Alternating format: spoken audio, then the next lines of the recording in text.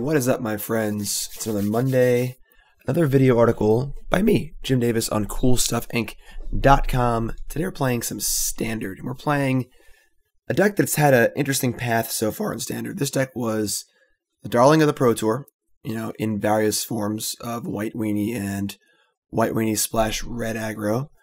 Then fell off a little bit, and now is starting to see a bit of a resurgence. This is essentially White Weenie splashing red. They call it Boros Weenie. It's more like white with a dash of red. And this is played by Oliver 2 in the MOX, the Magic Online Championship Series Monthly, last weekend.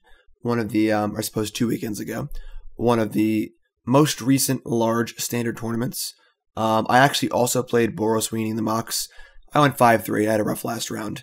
And there was a list that went 8-0, but it was a very bizarre list that was playing no copies of Benalish Marshal.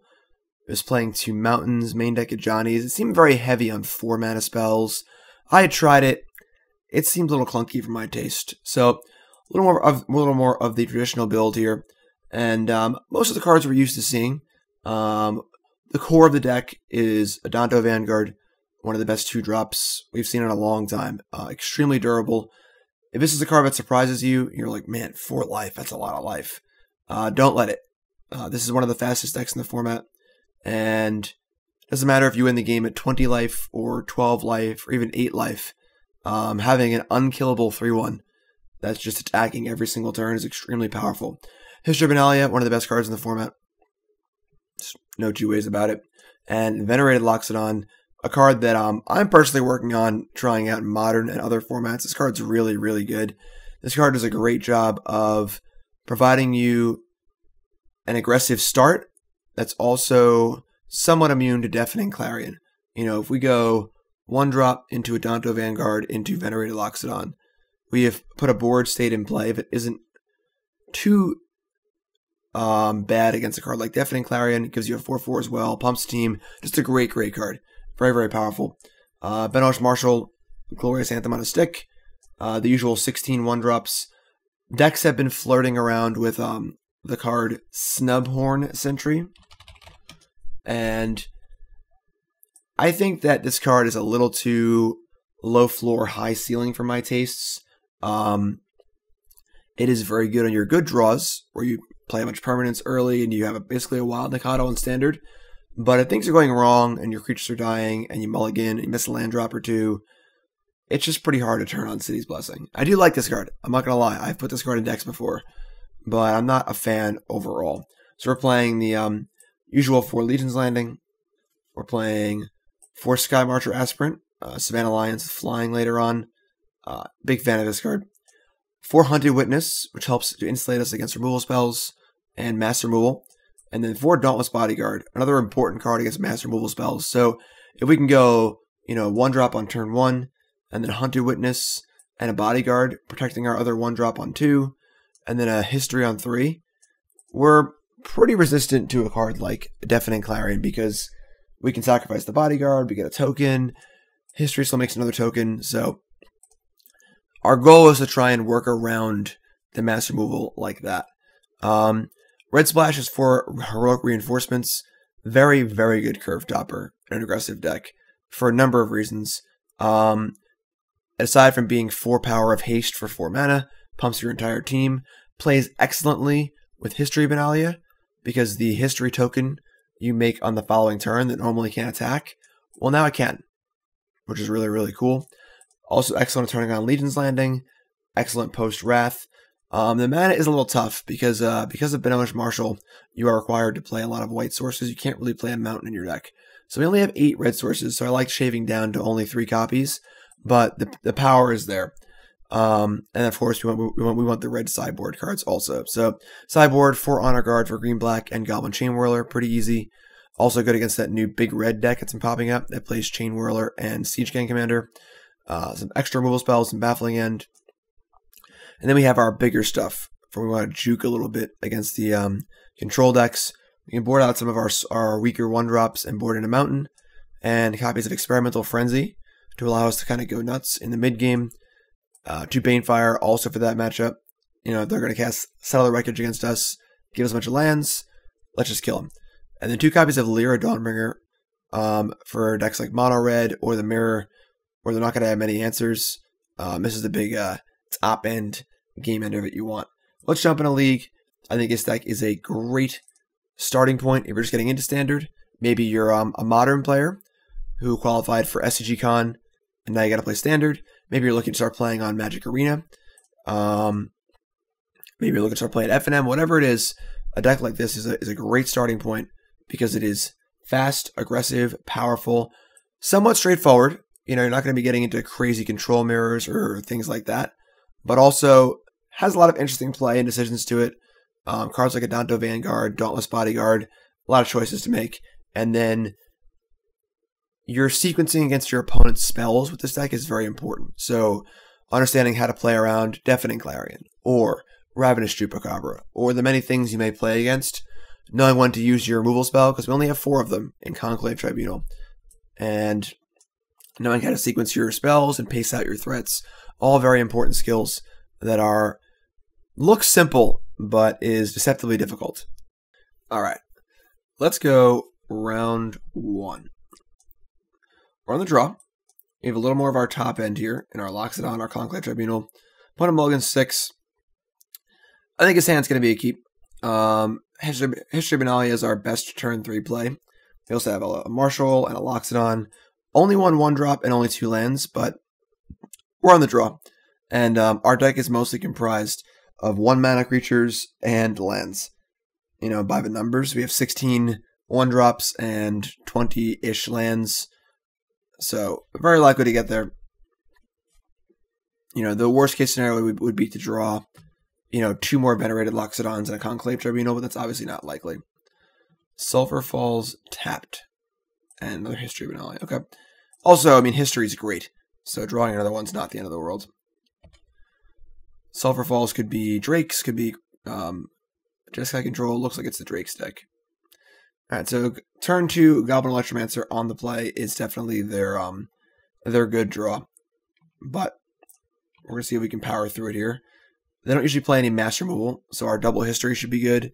And then also the card Venerated Loxodon is very good against them. Having 4 toughness forces them to have Lava Coil, and they can pump the other creatures up out of shock and shock range. Alright, so tap land go on turn 2 is not ideal, but we have the top end to make it work. Electromancer is very scary because it allows them to, double and triple spell on turn 3, which can lead to their most busted starts.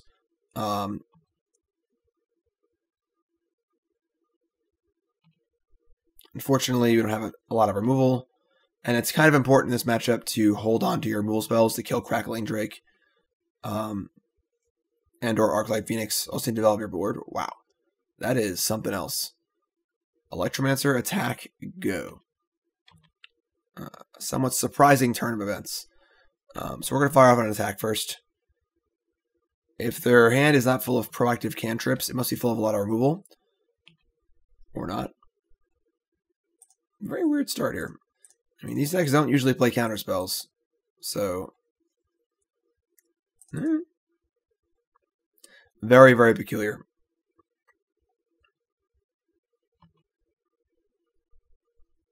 They did mulligan, and they bottomed. Alright, so they have a shock. Okay.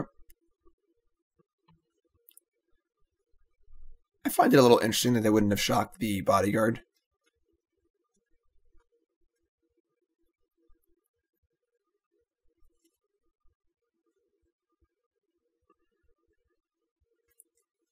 So next turn, we have another history to play. We can maybe try and get a Loxodon in play, with Adanto Vanguard and token. We'll see. One of the important things to do is you're always trying to figure out your opponent's hand based on the plays that they make, and kind of think about their deck and think about cards they could cast or could have, and based on what they do. And this is when I'm having trouble placing my opponent's hand because so much of their deck is cantrips. Radical Idea, Chart a Course, Opt, etc., etc. And the fact that they just said go on that turn, doing nothing, is very weird. So we have to erase most of the cantrip options and then start thinking about cards like Arclight Phoenix, Crackling Drake. You know, maybe they're a little flooded on lands. You know, their hand could be like Crackling Drake, Arclight, land, or something. Not really sure. It's a weird spot, you know, and when your opponent does something weird, it's on you to try and figure out, all right, well, this is weird. They did nothing on turn 3. What could they possibly have? So they probably have some number of their 4-drop creatures. Maybe some lands. Again, they mulligan to 6 and they scribe bottom, so their hand is definitely not ideal.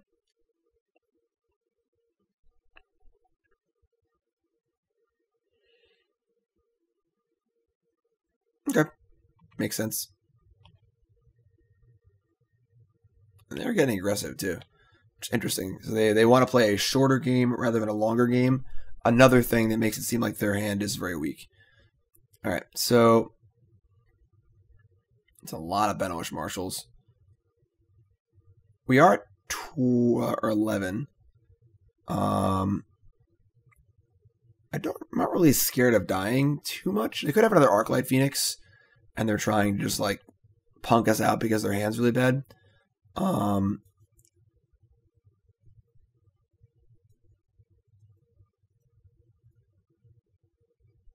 We are a little glutted on 3. We're looking to add to the board for sure. Typically, I'd rather play the Marshal a little later on in the sequence, and we're probably just going to play another History here. History, the token can also block the Electromancer. We're setting up for a big 3rd chapter turn as far as pumping our entire team. You know, we have a pretty big potential attack next turn. So if they're trying to race us, it does not seem like it's going to be an effective thing. You know, we're not super on the board.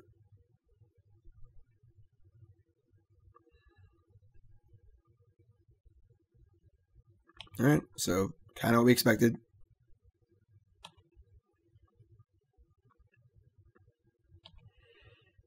All right. I mean, they're saying their hand is really, really bad. They're trying to race.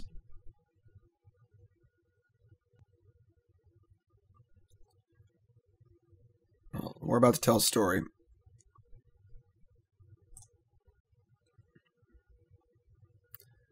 Legion's Landing is actually a pretty nice draw.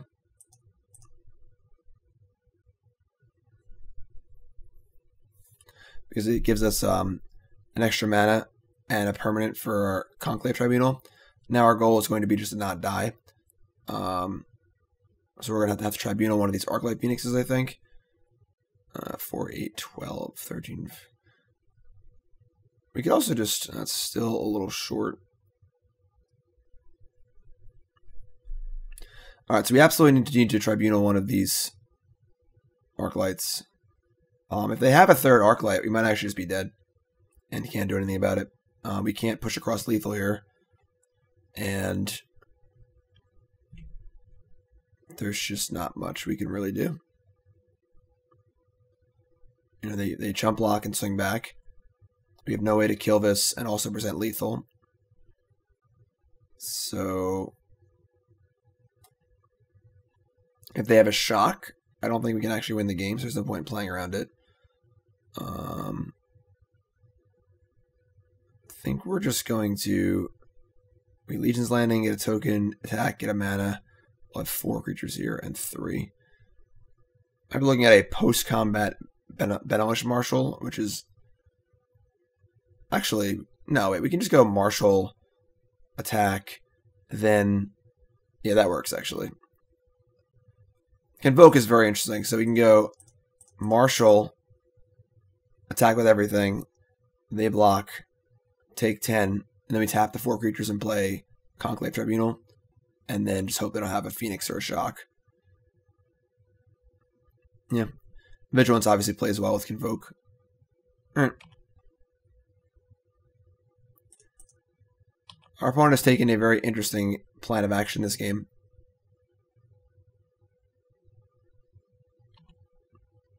They've recognized that their hand is very bad, and they are just trying to cheese through because our hand was a little bit slow. It would be very embarrassing if we lost this game to 2-2, Shock, 3/2 flyer, 3/2 flyer, and nothing else. Their deck is definitely not doing what it's supposed to be doing. But we could lose here. We are dead to an Arc Light or a Shock. So our opponent played that game pretty well, honestly. They recognized that their hand was very bad, and that our draw was a little slow, and they found a path to victory, and it didn't work out for them. But they gave themselves a chance to win a game they probably had no chance to win. So, good play from our opponent. All right. What are we going to want here?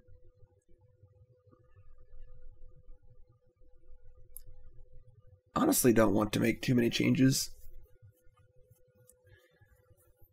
Baffling End is too narrow. We don't want the grindy cards. In Frenzy, excuse me. In Frenzy or Banefire or Ajani. Lyra is a little interesting because it's very hard for them to kill. But I don't think it's really necessary either. They don't usually bring in any mass removal because they have their own creatures. They just have less spot removal. They can have the card, the Melody. See, your blue X steel creature. That's usually their answer to Adanto Vanguard, which is a little scary. But we can just power through that. There's nothing I actively want to cut. So I think I'm fine just going to run this back. And we'll see how they sideboard it and go from there. Only options I can see are maybe like one copy of Baffling End, just to have an extra out to Goblin Electromancer or Creature-Based Steel, or possibly Lyra if you want to go a little bit bigger. All right. This hand's not going to work. On the draw, maybe you can consider it, but on the play, we can't risk not drawing a land. It's just too slow. All right, well, now we have more 1-drops. We have a Scry, and we have our best 3-drop. So we're going to keep. It's not great, but all right, bottom that. The Scry makes a pretty big difference.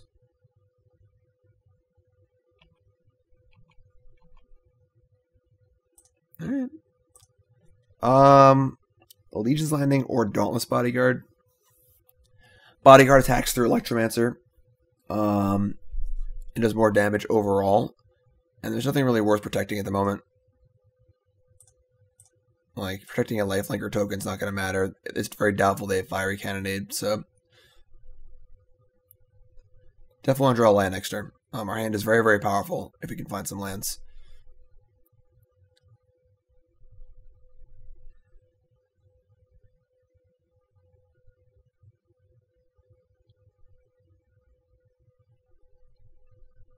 All right, good.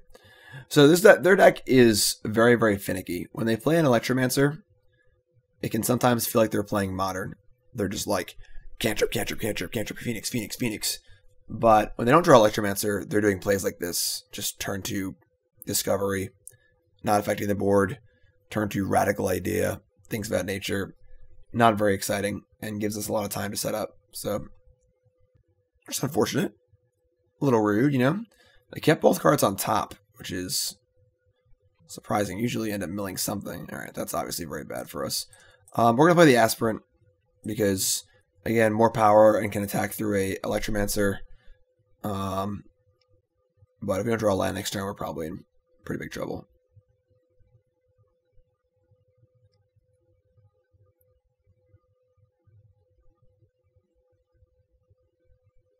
Sure. All right, works for me. Ugh.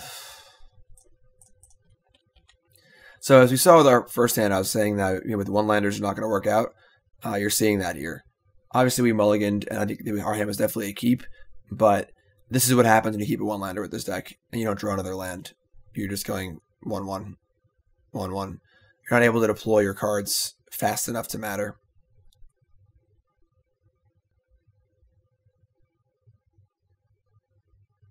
Okay, so that's not the worst for us.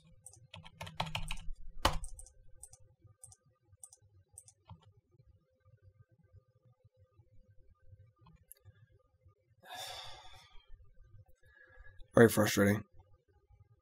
They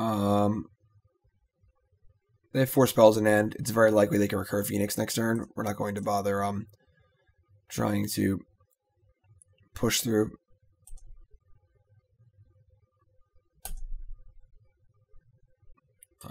Magic Online. Hello.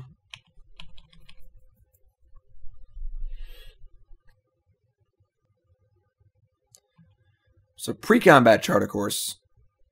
I mean, they probably want to discard a Phoenix here. Nope, it's a mountain. Interesting.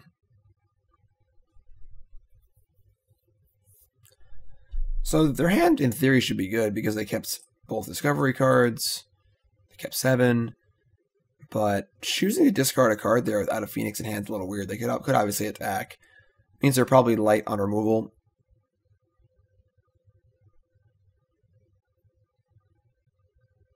Again, in Standard, most of all, it's very, very important to look at each play your opponent makes and try and see how it fits into the overall picture of what they could have in hand. You know, playing a pre-combat chart, of course, with a creature in play is a little weird. Why would they do that kind of thing? You know, so they probably are scared, don't want to attack, want to keep blockers back, meaning they're a little light on removal. All right, not that light on removal.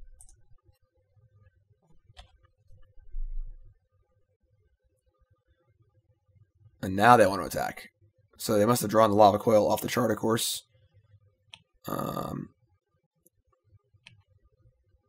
Hey, we did it. It's probably too late, but them attacking makes me a little scared. They might have Niv Mizzet or some other sort of big stabilizing force next turn. Nope, just a shock. Okay, so they might have drawn shock Lava Coil off that chart, of course. Honestly. And that's what changed the texture of their game plan from wanting to block to wanting to attack. But clearly we have a lot of gas here. You know, we're just concerned with staying alive and keeping things rolling. You know, we draw land.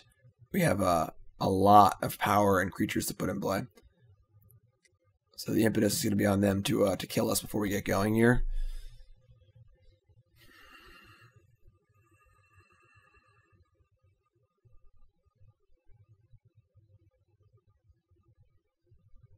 I'd prefer if this is a Phoenix, not a Drake. But it's probably a Drake because they tap weird.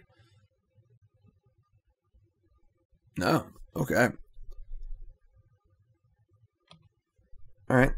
So this is fine. Now we get to flip our landing.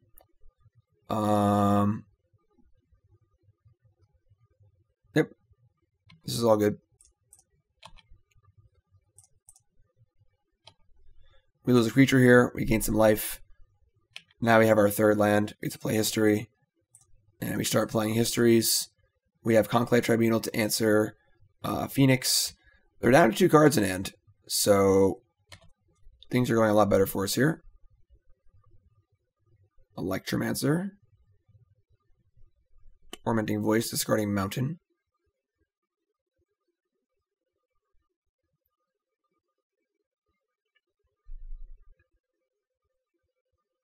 When you're playing a lot of cantrips and card draw, there's definitely a fail rate where you can just draw a lot of lands. And it looks like they're in that. They only have 1 card left. Okay. So we get a token. We drew another land, which is excellent. And now you can just go history. And we can tribunal one of these Arclights. You can also go Marshal.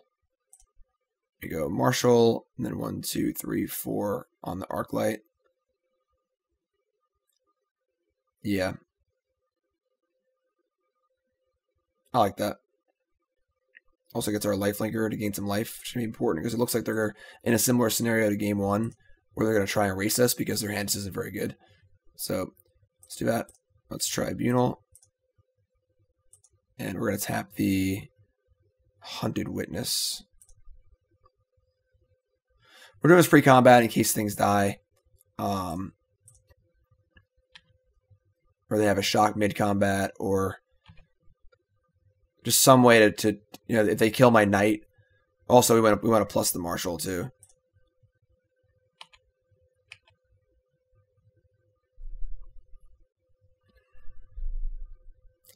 Weird match so far. I would say that both of our decks are not really doing what they intended to do. It's turn 7. And we just started actually getting on the board. They cast a bunch of spells and didn't do anything. Game 1, they cast a bunch of spells and didn't do anything. And we didn't play a 1-drop, a 2-drop or a 1-drop on turn 2. So kind of weird games from all around. But Now we found our lands and our cards are on, so we're in great shape.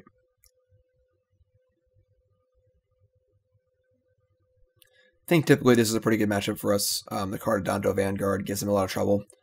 And then our fast clock is usually enough to overcome what they're trying to do.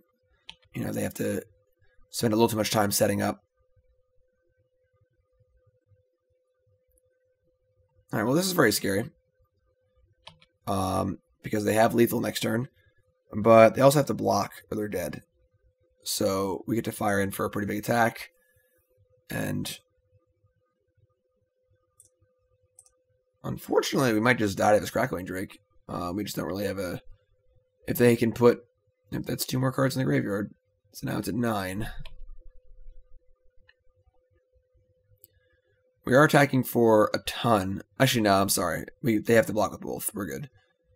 I forgot our history is going to the 3rd chapter next turn. So we have 5/5/5. And they have to block both or they're dead. So, another history. Grandpa, tell me a story. So, an attack like this is pretty simple. We attack with everything because we realize they have to block both 5/5s or they die. So, it's not like our Hunted Witness is going to die.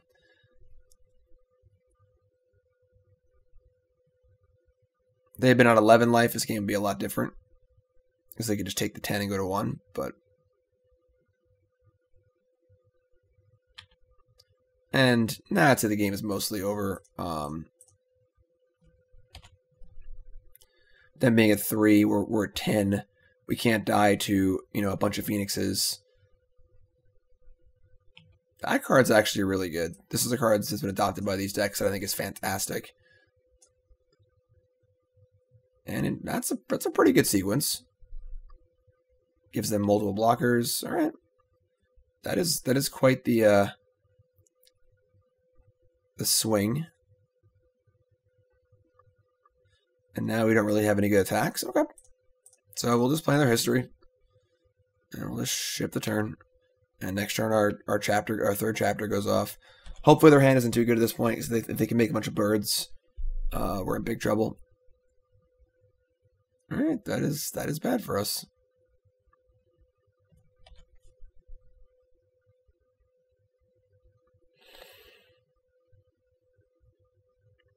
Yeah. So I would say it looks like we're going to lose this game. That's tough. That is definitely tough.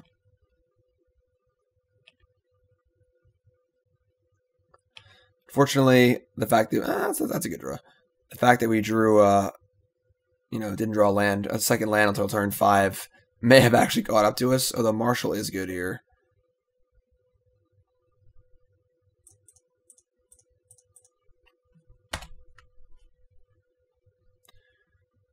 So they have to chump the knight. Hunted Witness, I guess, just gets blocked by the Murmuring Mystic. Doesn't even need to attack. But next turn we have the 3rd chapter going off again. So we have very big attackers. It's very, very dependent on if they draw a spell or not next turn. If they draw a cantrip into a cantrip, it can make a few birds. We're in huge trouble. But if they miss, there's a chance. Card's very, very good.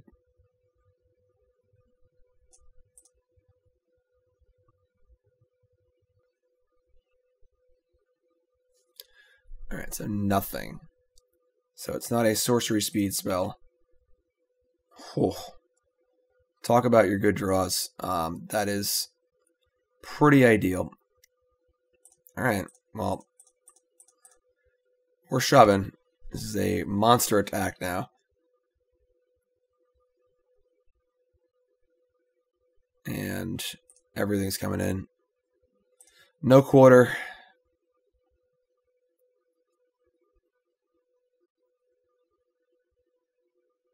Alright, so we'll never know if we needed to draw that or not. But cool. I think it's a usually a good matchup. Very, very weird match there, obviously. Things did not go as planned for either deck. But that's kind of the benefit of a deck like this, is that we're fast and aggressive and consistent. And if our opponent stumbles, they're dead. Even though we stumbled in game 2, they didn't do much either. And then eventually we got there. So aggression plus power. History of Benalia is insane, as we saw that game. You know, Reinforcements is great, Marshal's great, and we get to back that up with a lot of 1-drop and fast aggression too. Okay. 4-landers, never the order of the day, but we have our perfect curve here. We have 1-drop history into heroic reinforcements. That is a lot of damage. So while we didn't even draw a land, wow. So we got to trust our deck a little bit that we're going to find something to do on turn 2, be it a 1-drop or a 2-drop, and then our hand's actually perfect. And even if we miss, our hand is still very good. Being on the draw, alright, so they're playing probably Jeskai control. Jeskai's moved away from search. Alright, so that's obviously very unfortunate. We drew removal spell land, but our hand is still very good. So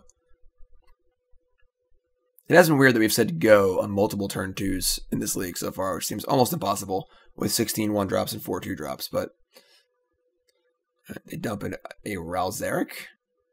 This is an interesting deck so far. Treasure map. Alright, so probably just Jeskai. I mean,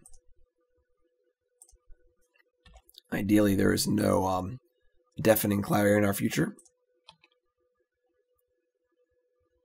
But next turn we can ideally flip this Legion's Landing. They've been a Sabotage, Upkeep, Scry. Alright, so they are looking for lands, and they found one.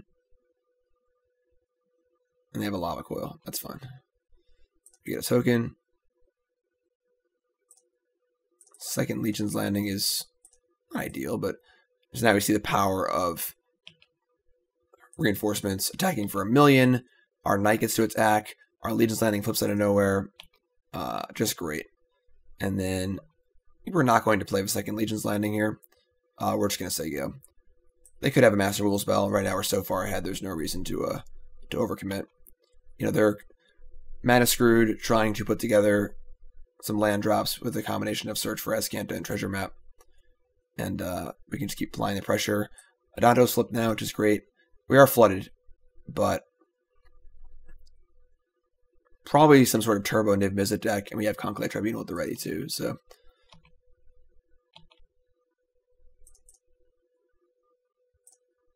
Alright, I mean, bombs away.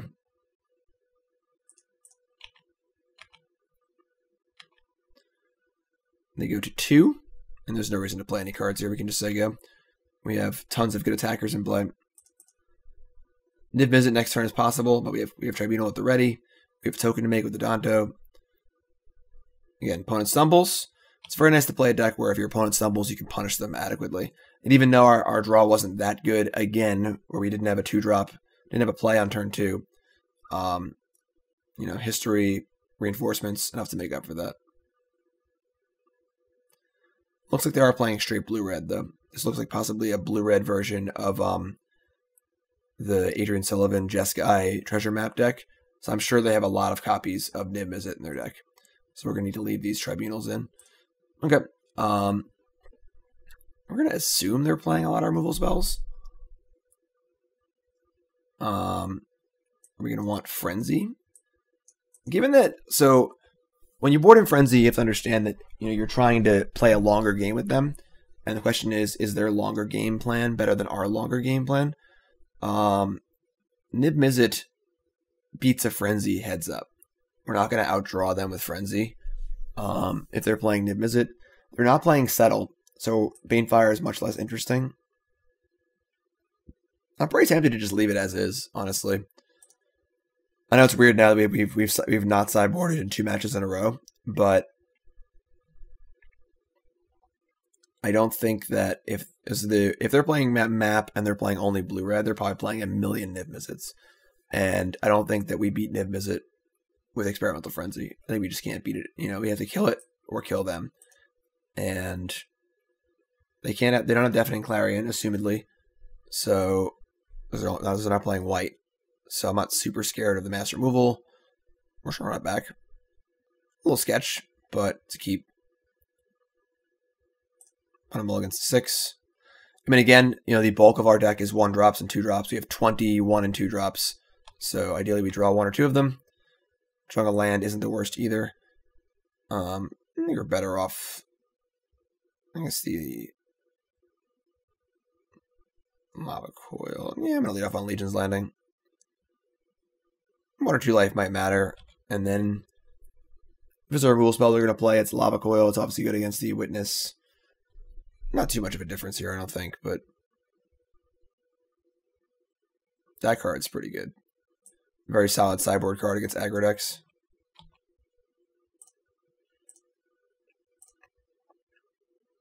I think we're just going to play both Witnesses and Sego. I'm not trading my token for their hatchling. And then next turn we can try and set up for a Loxodon or Marshal.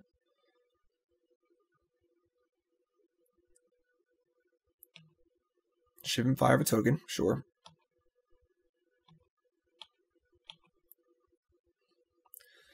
It's tough.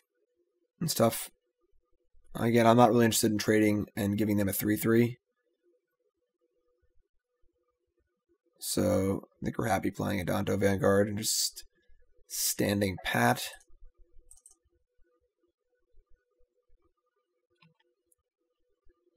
Trying to build a board here and get a Loxodon going, and they're doing a good job of keeping us from that.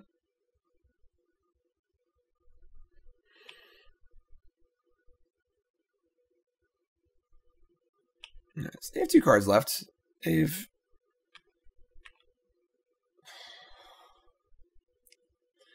always 1 mana behind our Loxodon.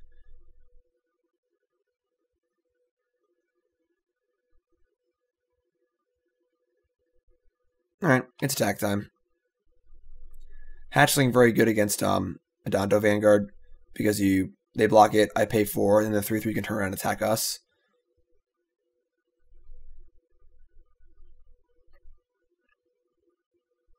But I will still make that exchange given the board state.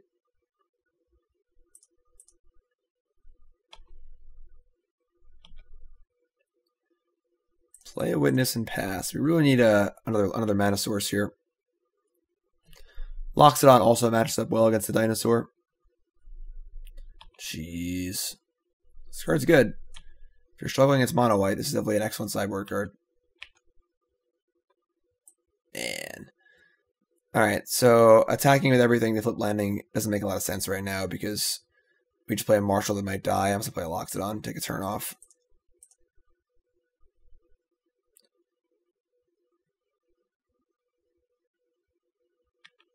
Weird deck. Alright, well, they're out of cards, so they kept the card on top, though. We have a ton of top end here. We just need to draw some lands. This is aggressive. Jeez.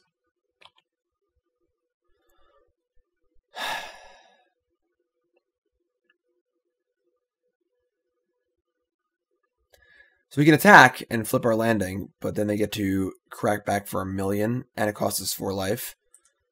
And we're looking to extend this game, not shorten it, because we have 5 spells in our hand and they have 0 cards in hand. We just need to draw some lands.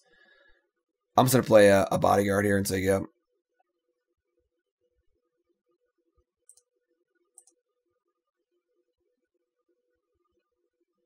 And we're going to protect the Vanguard, however weird that sounds.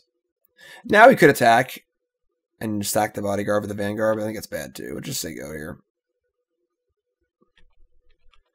They have no cards in their hand. Let's just try and slow things down a bit and draw some lands.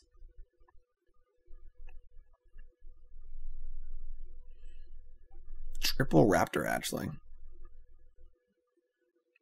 I feel like we still haven't had a good draw yet.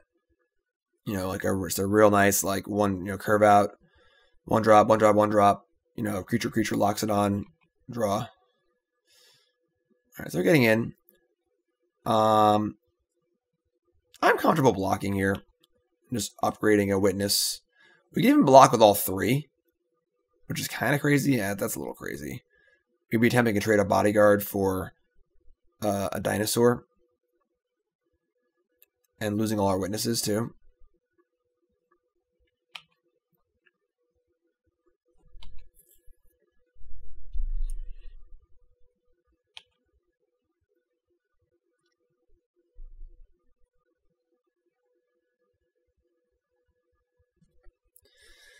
Now with a land, we gain the ability to attack profitably.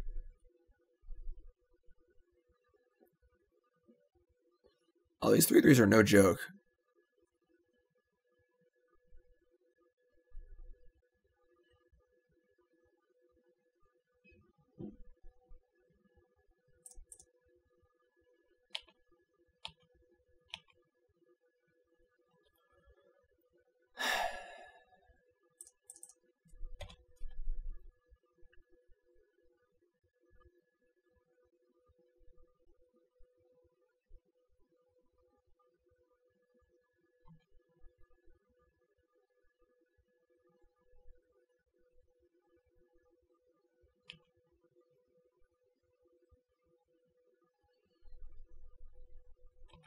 I'm still interested in blocking.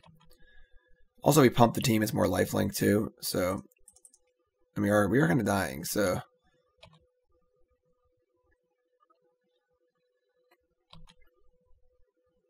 all right, maybe we just have to attack now. I think it's they're just gonna have 3/3/3s ready to kill us. Maybe that's okay. We just need to make a land drop here, Legion's Landing. All right.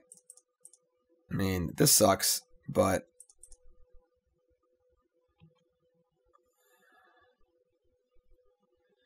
just gonna let these die.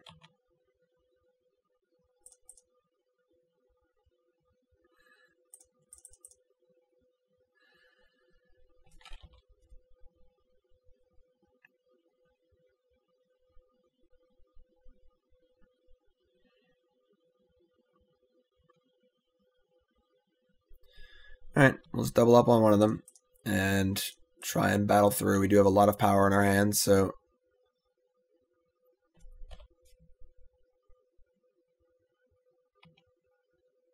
Conclave Tribunal. So we kind of want to save a Tribunal for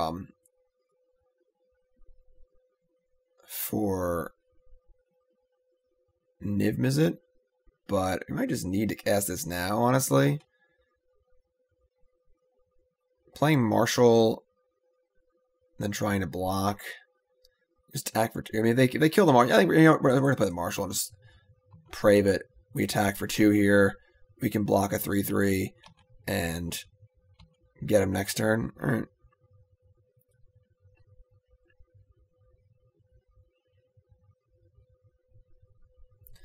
So they attack. We'll block a Knight on a Dinosaur and go to 3. And just hope they don't have much. Alright, so they're definitely playing Niv Mizzet because they have Dive Down in their deck. Another Legion's Landing.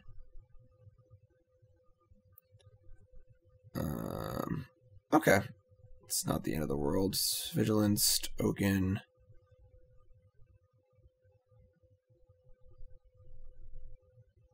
So we play Landing. Only attack for 2, and the Marshal has to block. Alright.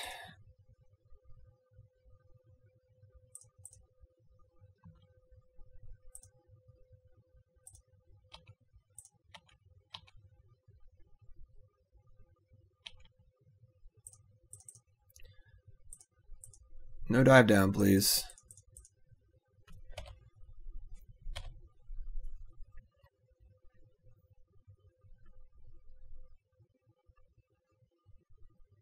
If you're looking for a good sideboard card, it's aggro decks. Raptor Hatchling is a great one.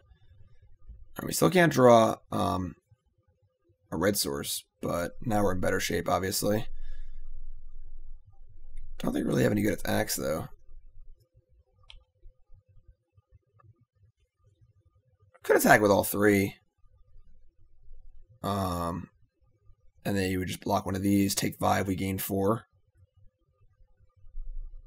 And you should wait 1 turn. We draw a red source here. Our attack is 1,000 times better.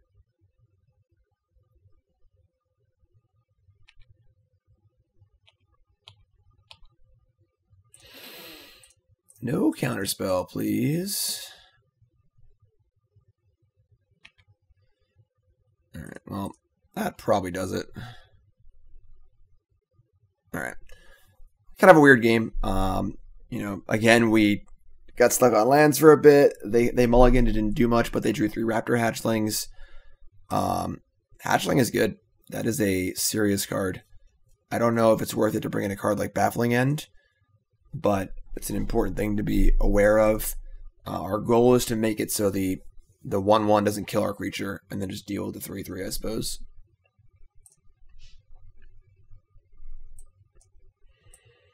Alright, another awkward hand, but we do have a good amount of power. We have our best possible 2-drop, a good 3-drop, 4-drop. I'm going to keep again. Again, we're going to trust our deck a little bit. Hasn't really been paying off for us, but turn to Adanto Vanguard on the play is just phenomenal against most decks in the format in Game 1. They just don't have answers to it. Ooh, boy. This hand does seem bad in the mirror.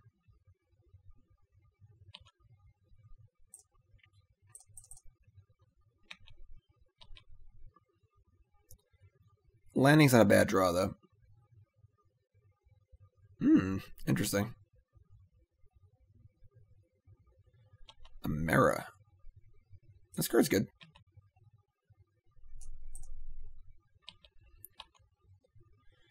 Second Loxodon. Alright, well, seems unlikely they have much removal in their deck. And Marshal can block Amera, so I'm pretty happy just going Marshal here. Attacking for 4. Try to set up for a nice Loxodon turn next turn. If they're playing some sort of like green-white tokens deck, we are not going to be able to compete with them in the late games. We need to kill them fast. Cards like March of the Multitudes, basically unbeatable for us. They have a Tribunal here for my Marshal to tap their Amera. That's pretty bad for us, but...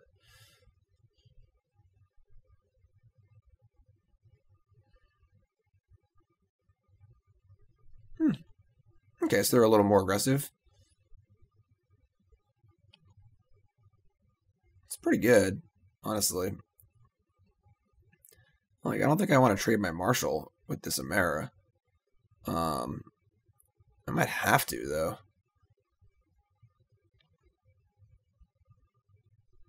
Now they have their own Marshal, which we can't readily remove. Probably can't beat a lifelinker every turn from Amera. I think they need to block here. This sucks, but not a fun scenario.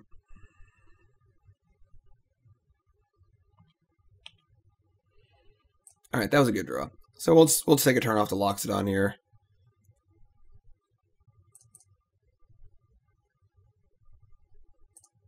One drops, of course, play excellent with Venerated Loxodon because you get to just play them for free, essentially.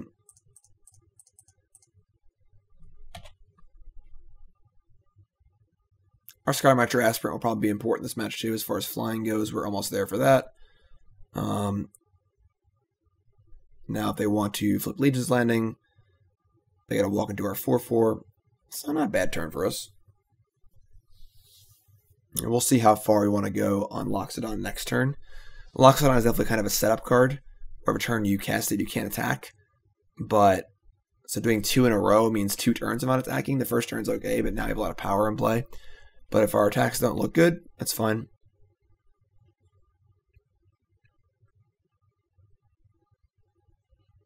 Flipping our landing is also not a super high priority at the moment.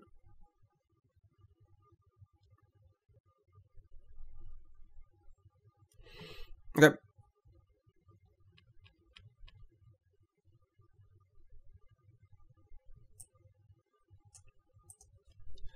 Amera does seem like a little bit of a harder splash than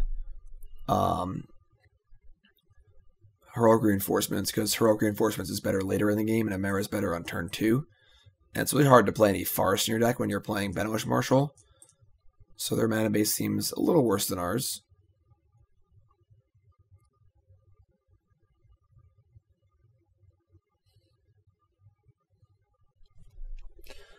Deck looks interesting, though. Whenever you play against a deck that looks a little weird, that you're not expecting, it's not a a normal part of the metagame. It's definitely on you to try and figure out as quickly as possible what cards may be in their deck to play around them. If you play against the Mirror, you know their entire deck list. But if you play against a weirder deck, then you have to kind of go, what could they have here? They have their own Loxodon. I think we are in big trouble here. I don't know if we can realistically beat multiple 3/3 lifelinkers. Oh boy. Alright. I also have a 5/5 Loxodon. I believe we're going to be taking our own Loxodon turn here. And then getting attacked for 1,000,000. Jeez.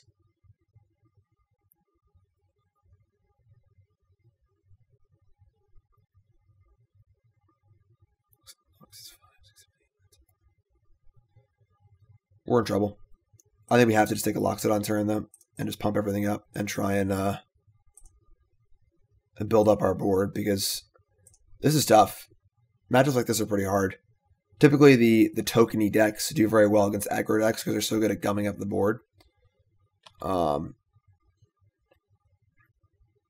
This seems like a very, very difficult board to attack through. If I had another mana source, I would play this Loxodon too, just to get it in play. But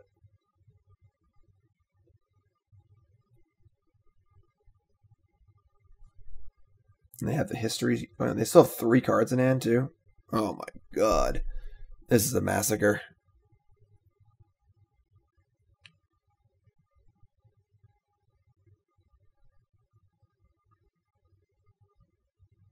How do you play an aggro deck and not know how to use the attack all button? Alright, we are dead. Not dead, but we block a 6/6 and take 18 here, and we're just dead. We're dead next turn. Alright, tough game there. Baffling ends in. Gonna take out some of our 1-drops here. I think our Hunted Witnesses are pretty bad. We're not playing any removal spells, and the 1/1 body just doesn't really matter. So I like the idea of moving those. Baffling End in. I like the idea of playing Lyra. They shouldn't have too much removal in their deck. But I'm not really interested in adding a land. I think we'll just play Lyra as a later game thing. The game's going to go a little longer than we would like, unfortunately. Banefire doesn't do anything against lifelink. Frenzy, I don't think that we can win a Frenzy game. And Ajani, Honor Guard. This matchup seems quite difficult, truth be told. So, not really interested in getting into a longer game with them, because, you know, their super go big stuff, March the Multitudes, etc., is going to be rarely effective against all of our cards, no matter how many we draw. You know, even if we draw 10 extra cards, we can't beat an army of 6 3/3 lifelinkers. So, when you're boarding in Frenzy, you need to understand how the game is going to play out, and if you're going to actually want to have kind of a card draw engine and try and win a longer game or not. Alright, so another kind of hand where we don't draw more than 1/1-drop. I mean, we only have 2 lands, but we're going to we have double history and enforcements. I think we're a dog this matchup, and this hand has a lot of potential. If we just draw 2-drop into 2 lands, this hand is perfect. So,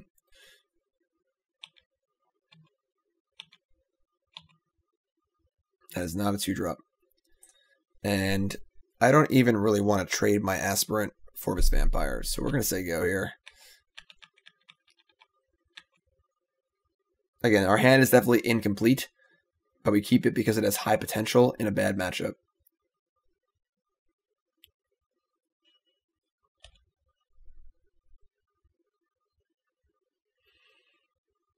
Yeah. I would say Saproling Migration makes Savannah Lions look really bad, and we've missed completely. So now we're just dead. Alright, I mean, I think the keep is still excellent. You know, it's... If we drew 2-drop land, we have a chance to win this game, whereas winning this game otherwise seems very difficult. I mean, now they flip landing, and everything's just terrible.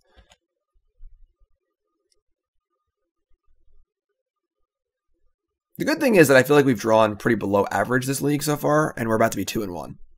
So, there's definitely a lot of power in this deck. It's not super reliant on just having a fast draw or winning the die roll. You know, it definitely has staying power to go along with the aggression, which is very nice.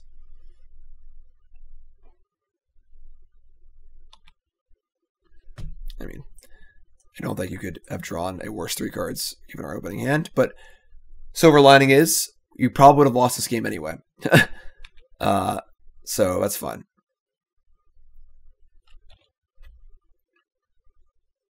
Obviously, we're in game 2, so this is going to decide the match. But typically you would prefer to line up your bad draws against your opponent's good draws. Yeah, I mean, this is just a joke. All right. I mean, we'll draw one more. We'll take one more draw step, I guess, but we are,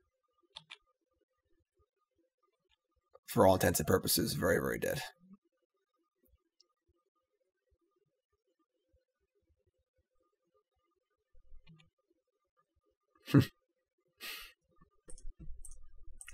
Little complaint equity there, drawing another uncastable. So that's good.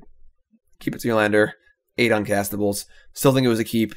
I think it's important to base your mulligan decisions on the matchup and understanding what needs to happen. And against a deck like that seems really, really good against us, I'm more than happy to keep the high octane hand as missing a land. And, you know, 30% of the time we're just going to not draw a land and die. Maybe 40%. But then the remaining 60%, we draw a land and we have one of our best possible draws and a good chance to beat the bad matchup. So I'm totally cool with that.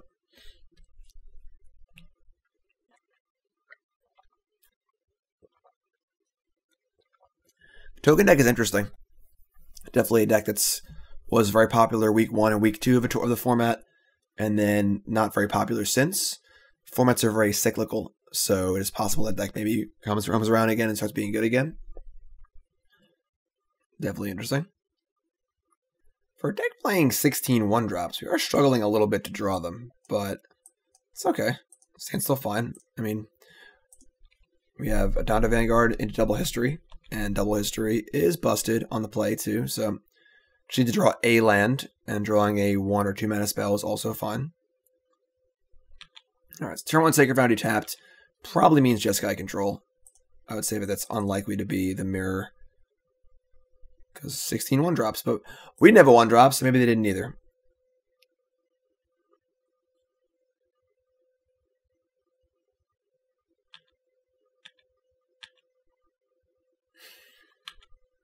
You're killing me, Smalls.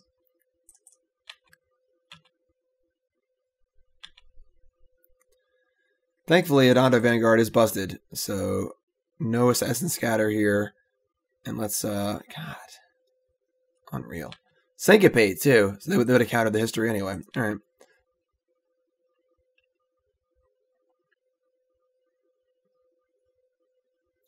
It's a mixed bag, because against control decks that are playing Deafening Clarion, you do want to have a lot of your more powerful cards, but obviously if we don't draw any lands, we can't cast them anyway, and it gives them too much time to play Niv Mizzet. So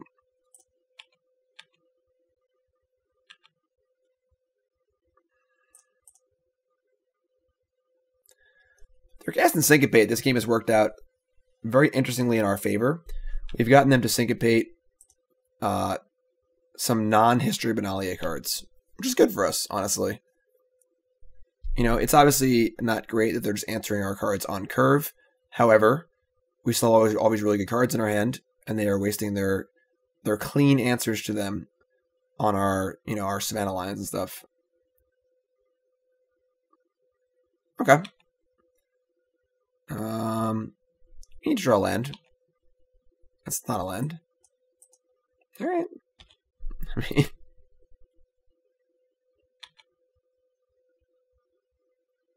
I think it's important to recognize, you know, like, it's very easy to complain in Magic. I think complaining in Magic is very, very bad. But it's important to recognize when you're running, you know, above or below expectation. I would say our hands in this league have been mostly below expectation. And the good thing is that, again, we're 2-1. So that's a testament to the power level of the deck. All right, we've drawn our land. I believe we're going to look to get a history in play and try and build our board a bit.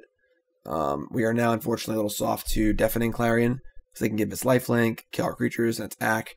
But we're going to want to get this Tribunal down on the Drake sooner rather than later. And getting history online here is very nice, but now they have Counterspell mana up. So one of the problems with falling behind against a Counterspell deck is cards like Syncopate and Sinister Sabotage are usually very bad against us.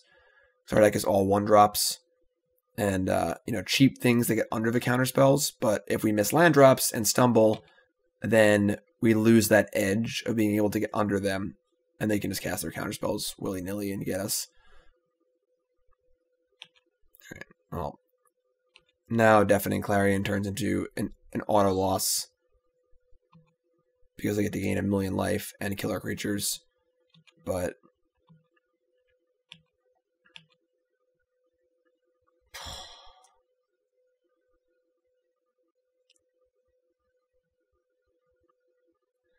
I mean, we could just cast Tribunal on one of these Drakes.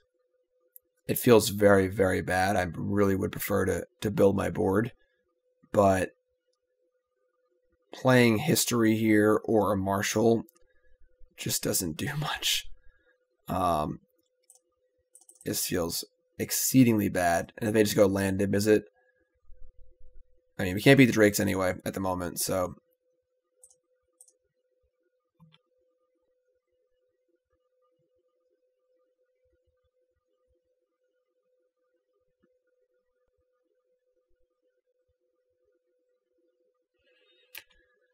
It's tough. It could hit our Tribunal here. Get the Drake back, draw a card. Yeah. It's really, really bad for us. We have no effective way to attack Teferi. Yeah, I mean, we're about to pack it up here.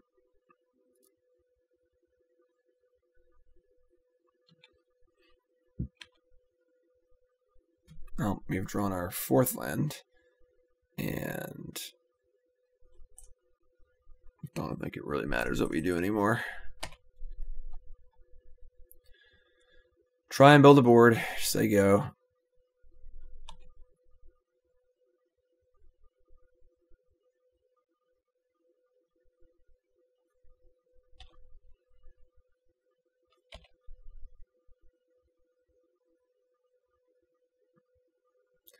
Just have a full 7-card grip, Teferi, and 2 Drakes, and 6 mana.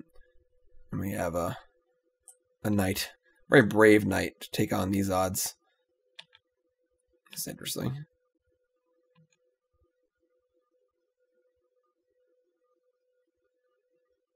Alright. We've seen enough here. Alright, so our goal is to get under them. They are playing many, many Crackling Drakes. So again, our Banefire, I mean, our Frenzy plan is not going to be super exciting. Venerated Loxodon, that didn't look very good that game, but it is very, very good against Deafening Clarion in particular. I don't really want to remove any of them. I think the 2 cards I would like to see are Banefire.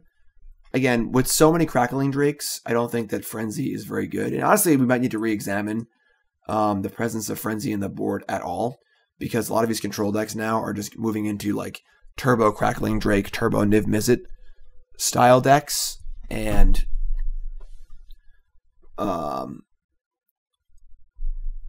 you can't really outgrind those decks of Frenzy because they just kill you. So I'm kind of interested in Banefire, but frankly, I'm not like super interested. Tribunal to answer the Drakes is nice. I think I just want to stay aggressive on the play. A lot of Drakes. I mean, maybe we could bring in like 2 Banefire and cut like 1 Loxodon and 1 Tribunal. I could buy that. Alright. I'm not thrilled to cut a Loxodon against the Deafening Clarion deck, but we've been getting glutted up almost all of these games. And I think that is more just, you know, some awkward draws than anything else, but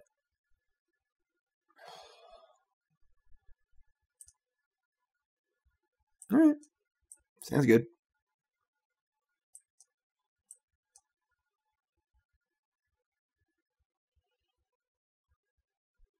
Opponent also mulligans. Top card, Bodyguard.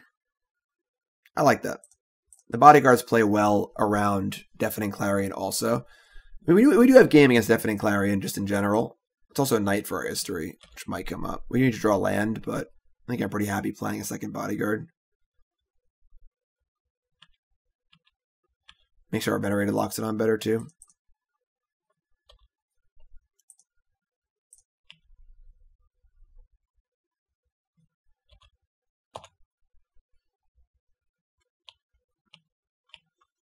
Land.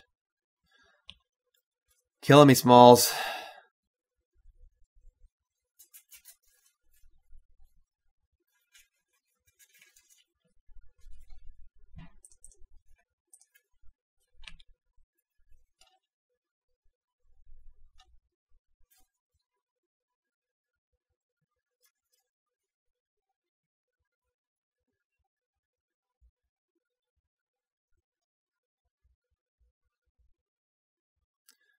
justice. Justice has been served.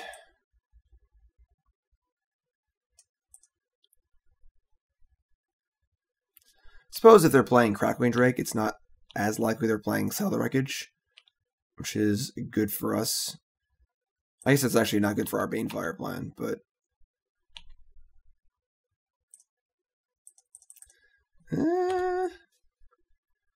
Alright, resolved. That's cool.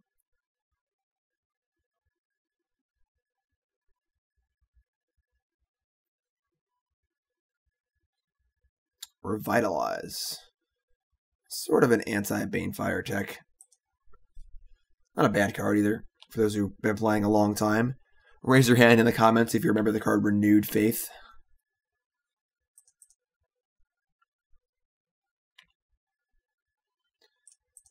Okay, so I think here, I mean, they didn't counter my history. I think I like the idea of playing Venerated Loxodon. It plays around Deafening Clarion, while also adding a lot of power to the board. Play their history, they play Clarion, it feels bad. Can't play Marshal. They counter this obviously stinks, but they can counter anything, so this has the highest upside. They have a Chemist's Insight, and they want to, yeah, perfect. So this is definitely a good turn for us. Now they have to have an actual Wrath of God, which seems unlikely, because they're playing Crackwing Drake, and their mana base probably can't support Crackwing Drake and double white. This game's definitely going better than the previous one. Couldn't go much worse, I suppose. Okay, so obviously stinks, but we still have a 4/4 in blood. So again, Venerated Loxodon, excellent against Deafening Clarion. Legion's Landing. All right. Get to mush here and then just play another history. Keep the ball rolling. History also plays around Deafening Clarion reasonably well, given that like they would Clarion, we should get another creature next turn for free. Well, it looks like they have a counterspell here. All right, it's fine. We got a 4/4. Teferi or Niv Mizzet here would be devastating, but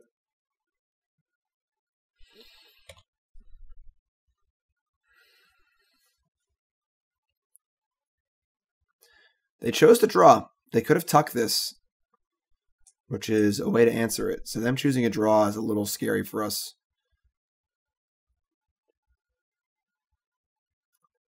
Also raises a pretty big question as to what we're attacking next turn. If I had a red source, I'd be happy to attack them, try and finish this game. What is this? Not Justice Strike? Ugh. Brutal. This card, I feel like, oh my god. I feel like these decks have gone away from this card. It hasn't been as popular lately, but... Alright, well, we've now drawn both Banefires and no red sources. And we're a little short on damage here anyway. 9 is a lot more than, say, 4 or 5.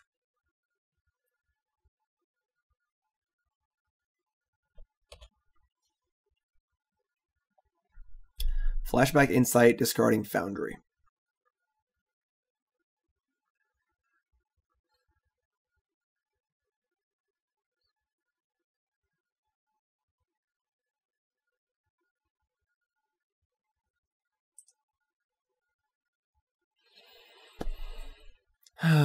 This probably doesn't end well for us. I mean, attacking Teferi is, I think, almost worthless at this point. It goes to 3, then up to 4, down to 1, up to 2. At that point, they've just drawn so many cards, it probably doesn't even matter anymore. I'm just going to attack them. Nope, I said them.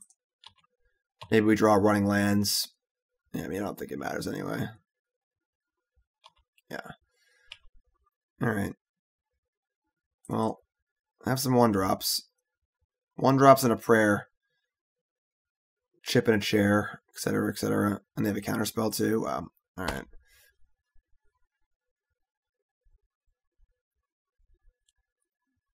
Pretty tough one. Pretty tough one.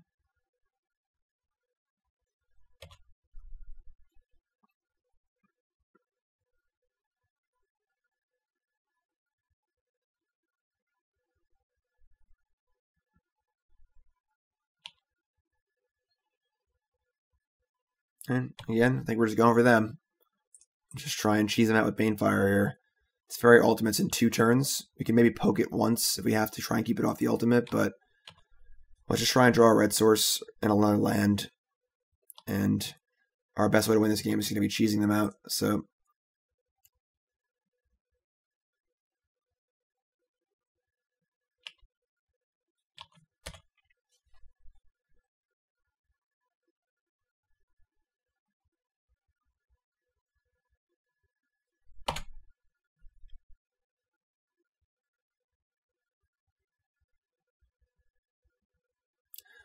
well, that ends that plan.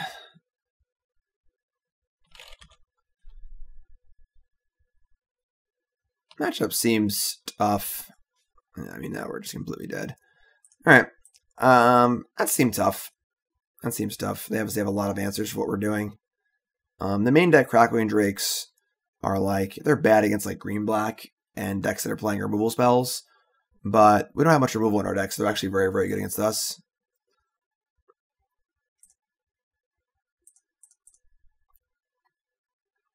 So looking for that good draw, you know? Just that bam, bam, bam, bam, bam, Loxodon, bam, you're dead draw. I haven't really gotten it yet. A lot of hands like this. I mean, we keep saying that we gotta trust our deck. This is definitely the worst of the 4 land hands we've seen so far. Double landing, reinforcements, and not much else. We're gonna ship this one. If this is a history, I keep for sure, because we have our history into reinforcements. However, double landing is very weak, and reinforcements is not amazing by itself. It needs something else in play to help it out. And this, I think this hand relies a little too much on our trusting our deck to get there. If this is a history, I keep. If it's a Benalish Marshal, I also keep, or an Adanto Vanguard. But I think double landing is a little too weak.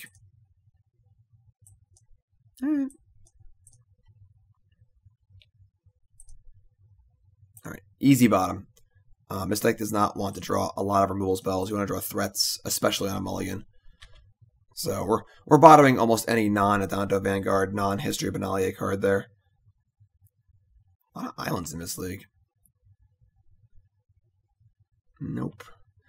Never draw a 1 or 2 drop on turn 2.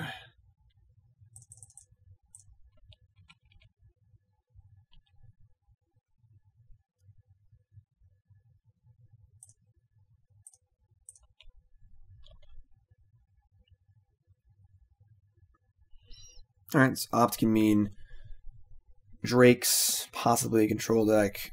Probably just Drakes. No, Island. Ooh, this is a... okay. This is a very good matchup for us. This is the mono blue aggro. Oh, come on. Killing me.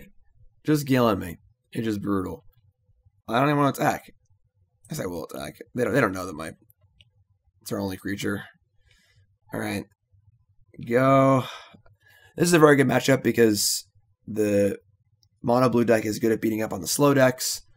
But is very bad against the very fast decks because they just doesn't get on the board fast enough, and all their creatures are so small, and they have no removal. But they have their obsession here, and if they have a dive down or a spell pierce, also it's going to be hard to win this game probably. That's the thing, is that against slower decks, this card just spirals out of control. If we're attacking them back and just killing them, the cards don't matter. But obviously our hand here is pretty atrocious, so we will see what we can do. We're almost priced into trying to kill this next turn, despite the fact they might have Spell Pierce or Dive Down. We'll see what we draw.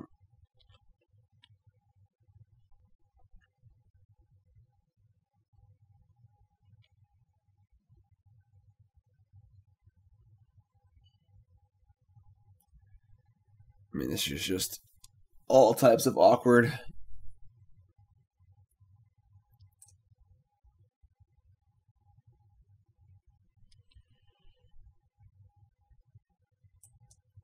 Our best chance is probably just to go for it. If they have Spell Pierce or Dive Down, I mean, what are we going to do? Adding a 4/4 to the board doesn't really help our cause too much. They can also have Essence Scatter here too, so it's kind of like a damned if you do, damned if you don't sort of scenario. Yeah. Mono blue deck is entirely predicated on Curious Obsession. Their hands with Curious Obsession, oh my god. Their deck looks really, really good. The hands of that deck looks pretty bad. So your priority in playing against this deck is to not get Curious Obsessioned, which we are failing at the moment.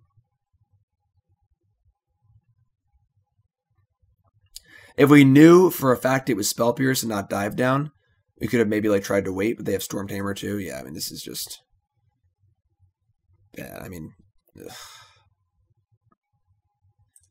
We can't even Marshal and Loxodon. See, now we can't even really race. Because we could Tribunal here. All that does is kill the Storm Tamer. Yeah, let's just attack. And they're at 14.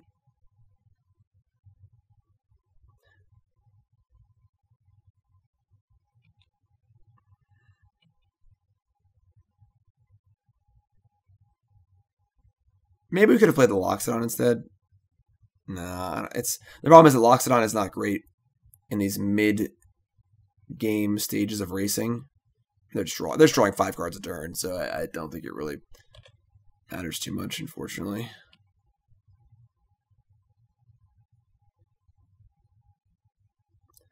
Again, on the plus side, this is a very good matchup. So despite the fact that our hand was pretty awful, I'm still not too concerned. Wow. They have 8 cards in hand that didn't play anything, which means they probably have multiple counter spells and we have no chance to win because they would probably deploy threats if possible. Oh my god. The Loxodons have looked bad, but mostly because we just never draw any 1-drops, which is really weird, honestly. We keep mulliganing and then drawing the Loxodons with nothing else really going on. We're just dead. I mean, there's the 7 cards in their hand are reactive, and we can't beat the Flyers over the next 2 turns, so we are just dead.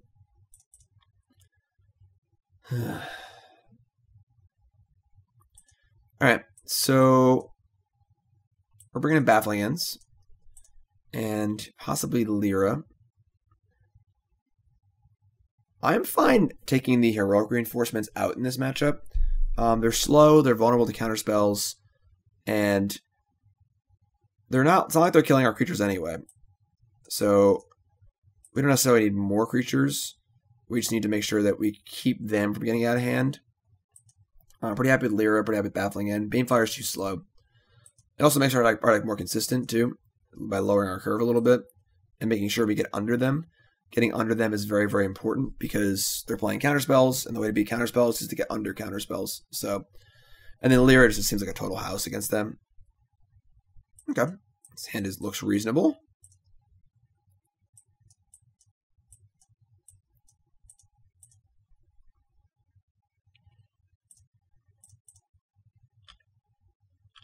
Haunted Witness not at its best here, but you know. I would love to draw a 1-drop or 2-drop on turn 2, which seems to be the theme in this entire league. Can we do it? Oh my god, we did it.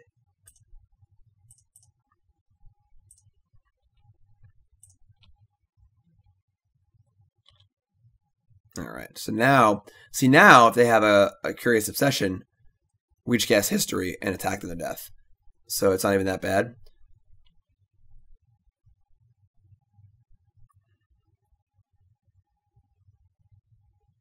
We'll see how they tap here, what they do.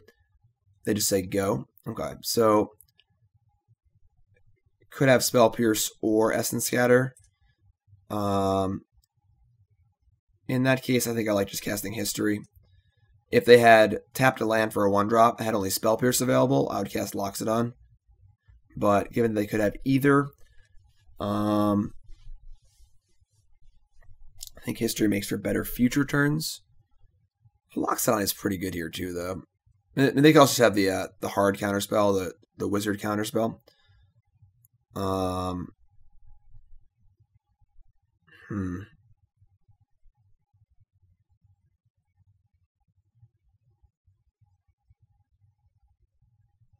Yeah, I'm going to attack with the creatures and just play history. This way we're at least getting damage in, and then Loxodons can get better later if we draw more 1-drops or other creatures. Oh yeah, this card exists too. Alright. Well, now I get to resolve history at least, so... Alright, so we lose a 1-1 here. It's fine.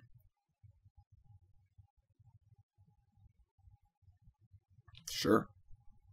I'm totally okay with that.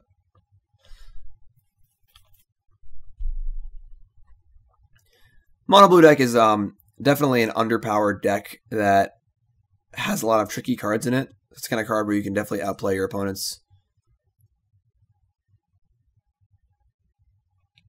But you're definitely signing up for a lower overall power level. The deck's not going to win a ton of games for you by itself, aside from your Curious Obsession draws. You really got to work and time everything correctly and know when your opponent's going to do things so you can time your counter spells and tricks and so on and so forth.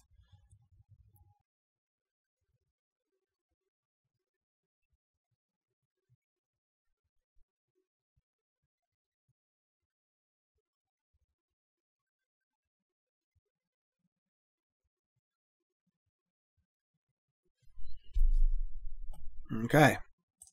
We are back. Maybe. Hopefully.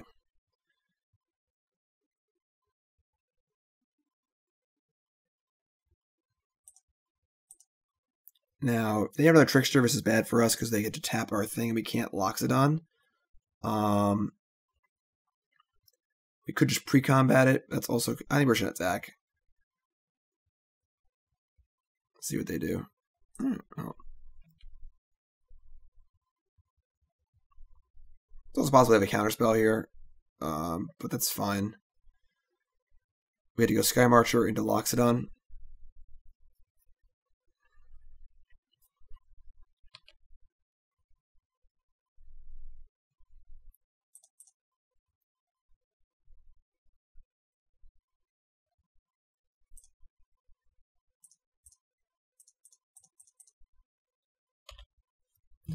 No counterspell here. I think the game is over. Okay, that's fun.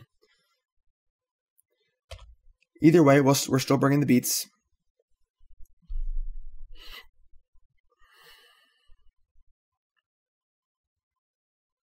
This is a Tempest Djinn. Makes me think they have a dive down or spell pierce to protect it. Very aggressive. Alright. Let me tell you a story.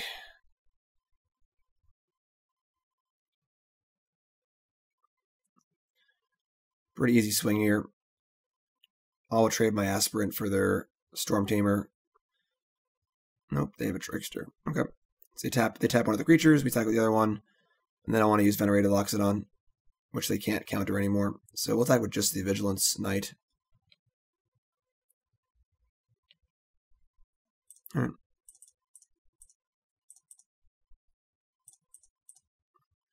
And now our board is so large, it should not be able to be contained.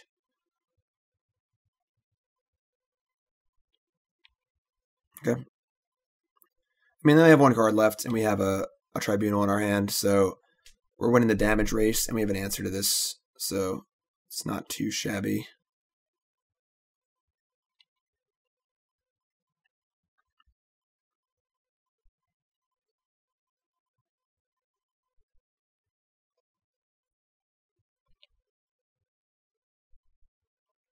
History's pretty great also.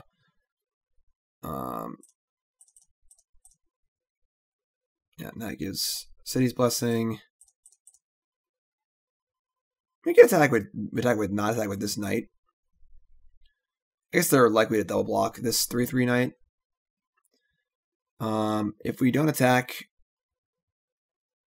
we can try. I don't even think we care about Tribunal at this point. I think we're just gonna kill them.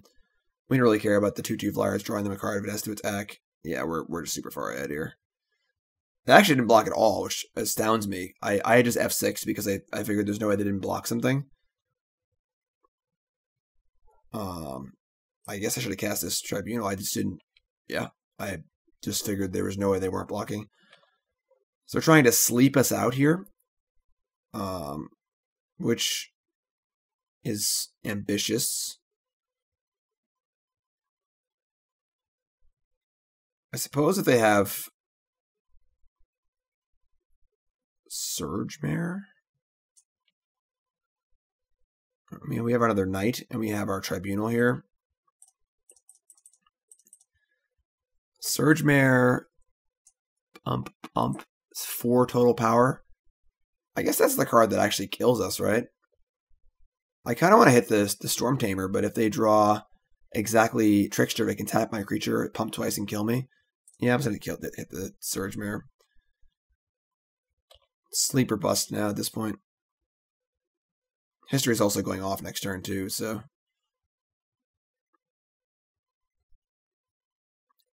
So yeah, I mean, I definitely should have cast the Tribunal that turn. I I could not process a world where they weren't blocking my creatures and killing it. But sleep does make sense, so. Alright. Thankfully the error did not punish us. Hopefully our opponent's connection issues subside. We can finish next quick game 3 here.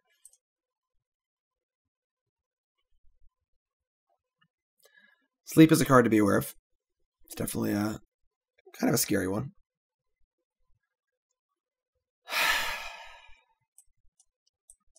Maybe we just can't keep a hand like this. Witness isn't even that good, and we don't draw a land, we're just dead. So, alright, this hand's better. Hey, we got a triple 1-drop hand, perfect.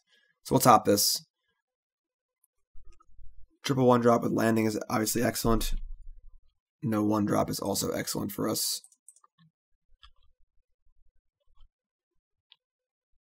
This is a matchup where Haunted Witness looks pretty bad, because nothing is dying, but most decks are playing removal. Alright, so we're not going to attack here into the Trickster.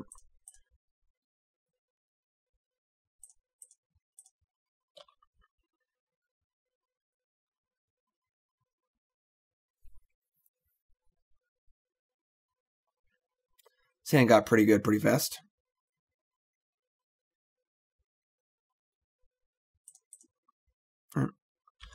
And no attacks.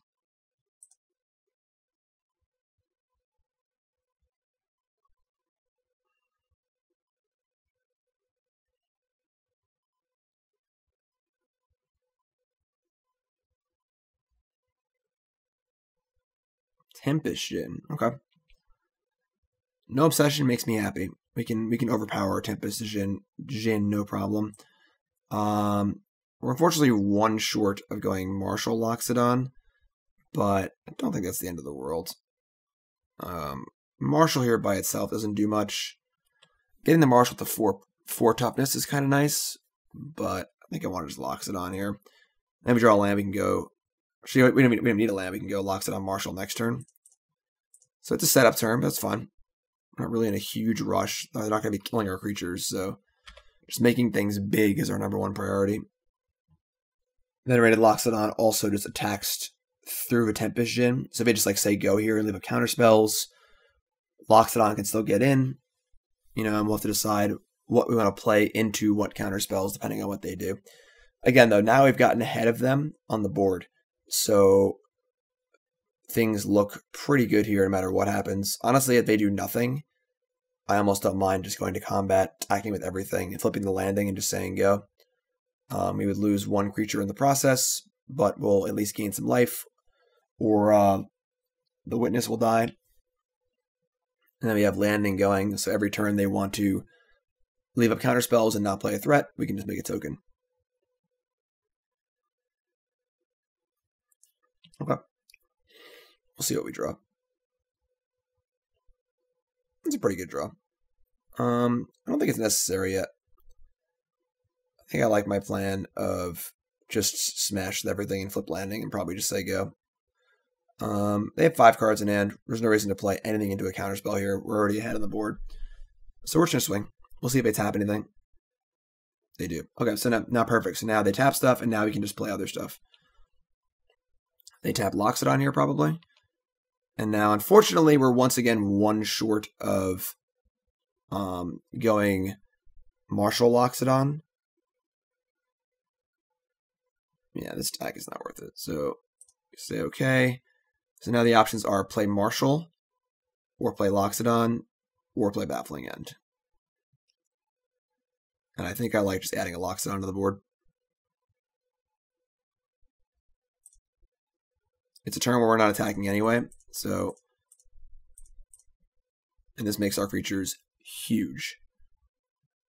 Now, everything is sized appropriately, where if this Tempest-Djinn leaves the battlefield, they have no defense. And they once again need to spend their mana to cast things, or they're going to die, and we're ahead of the counter spells, and everything's going exactly as you'd expect it to in this matchup. That's pretty good. Card is very good against us. Not the end of the world, but very good. Land? I'll take a land here for sure. Tribunal. It's also interesting. A dive down would be annoying, but I like the idea that if they dive down pre-combat, we can just not attack into it. I think I like going Marshal into Tribunal. Well, I guess that the Marshal would make it so they can't block anyway. Maybe we just slam here. And they have essentially no good blocks. Yeah, just slam. If we flip landing too.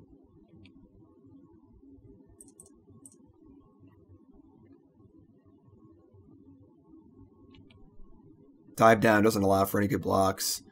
They could double up on something, but if the Tempest-Djinn dies, that's most of their board. We have Baffling End for this token, or Tribunal for the token.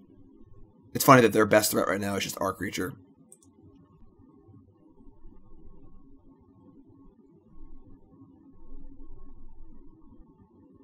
Okay. Suppose I could block here and then dive down the Tempest-Djinn, which is fine. Or not. Sure.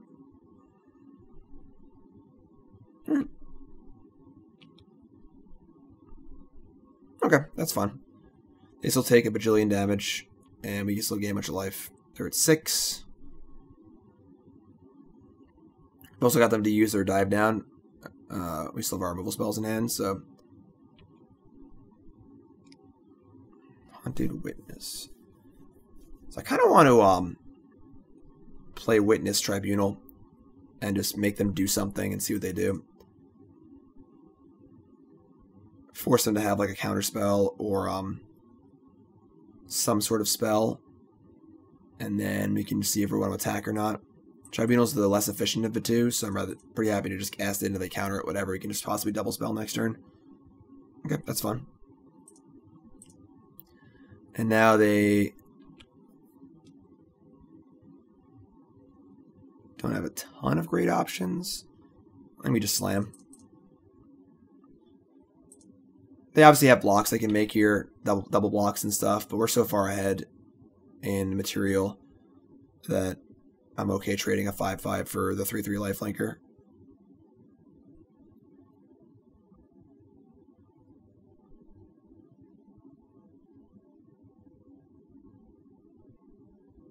They have another dive down. It's a little annoying, but it's fine.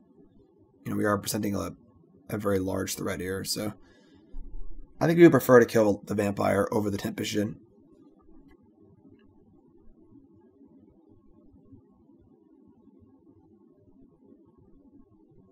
Okay, this is fun. Assuming no dive down, this trade looks very good for us. Cool. So, this board looks good to me. They're at 5, and they have a 2/2. And we have all well-sized creatures and Baffling End. And they scoop. Okay, so good matchup there. It's one of the nice things is if people try and play the mono blue deck to beat the Jeskai decks that are kind of popular, then your mono white deck runs them over. So, all in all, I mean, that was a league where I think we drew below average for most of our games, and we still went 3-2. That's partly based on the power level of cards like History of Benalia, Reinforcements. We just didn't draw a lot of 1-drops, it felt like. So our Loxodons didn't look great, but things still went reasonably well.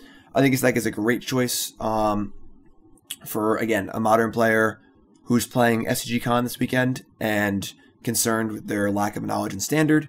You're just getting into Arena. I think the deck is very good overall. Again, Oliver 2 went 6-2 with this deck at the mocks. A different version went 8-0. Another version went 6-2, I believe. This deck is still the real deal. And even though it was like the big deal after the Pro Tours, everyone kind of overreacted towards beating it, and it's kind of fallen off the wayside a little bit. This is not a deck that you should sleep on. This deck is very fast, very powerful, very resilient, and has good options as well. I think it's important to address the control decks and their million copies of Niv-Mizzet and Crackling Drake.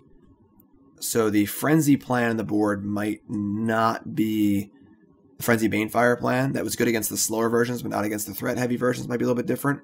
But on the whole, I think what we're doing here I'm pretty happy with. And of course, Tribunal answers Niv-Mizzet very cleanly as well. So deck's pretty sweet. Hopefully you enjoyed this video here on CoolStuffInc.com. My name is Jim Davis. Make sure you check out CoolStuffInc.com for all your gaming needs, Magic and non-Magic, board games, you name it. It's all on there. And of course, my articles are a video on Monday, article Friday. Other articles by fantastic writers, Jeff Hoagland, Mike Flores, Ali Antrazi. Great stable of writers on Cool Stuff. Make sure you check it out if you haven't been there. Maybe if you're watching on YouTube. If you're watching on YouTube, subscribe to the channel. And then I'll see you fine folks next week. It'll be after SCG Con. Will I have one? I hope so. We'll see. Thanks for watching, everyone. I'll see you guys next time.